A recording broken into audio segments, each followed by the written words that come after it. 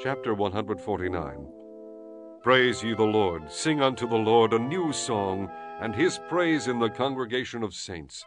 Let Israel rejoice in him that made him. Let the children of Zion be joyful in their King. Let them praise his name in the dance. Let them sing praises unto him with the timbrel and harp.